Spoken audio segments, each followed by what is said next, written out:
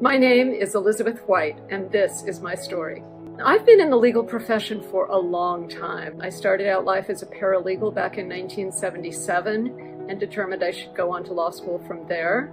So after law school, I practiced law for 15 years. Then I became a judge, and I was a judge for 23 years.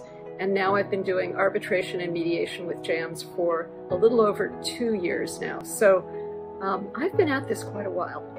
My legal professional journey began at UCLA. I was a French major, and so I kind of wondered what I was going to do with that. And I really hadn't thought much about law, except that my father had been a lawyer and my mother's cousin was a judge, and I thought that what they did was pretty cool.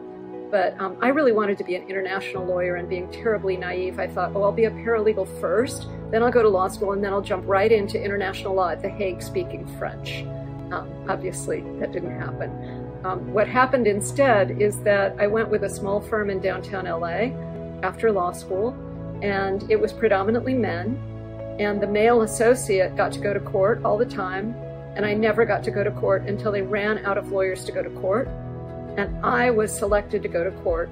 Of course, I was told it didn't matter if I lost, and I practiced my oral argument before my grandmother for days.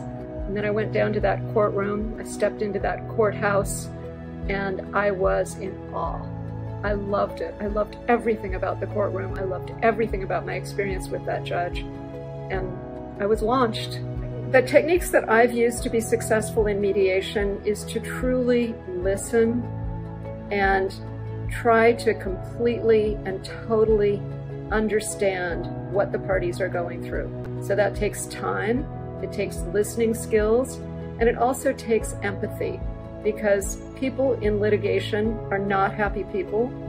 They're upset, they're stressed, and so to the extent that you can bring the stress level down and get people to appreciate the other person's side so that you can find middle ground, I think that's tremendously helpful.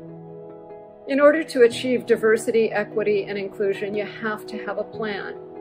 And you have to encourage people to follow that plan.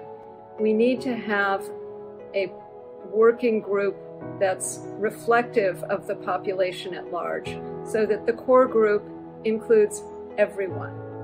ADR professionals can do lots to help DE&I efforts. I'll give you just one example of what I'm doing actually tonight, and that is that I'm going to Loyola Law School, where we have a mentor jet program. And Loyola Law School has had a wonderful program recruiting law students of all backgrounds, all colors, and I think they're 50-50 gender, if not more women than men. But the most important involvement that I've had since I became a judge is my membership in the National Association of Women Judges, and I'm proud to say that I just completed my year as president this last weekend at our conference in Detroit. And one of the things that National Association of Women Judges has done is to encourage diversity on the bench. The organization started in 1979, and its goal and its mission was to increase diversity, predominantly gender diversity, women. I'm very pleased to say that we now have many, many more women on the bench than we did back in 1979. And we actually have 4 women on our U.S. Supreme Court right now, so that's pretty amazing. My 3 words for my recipe for success are prepare. In other words, be prepared, be ready.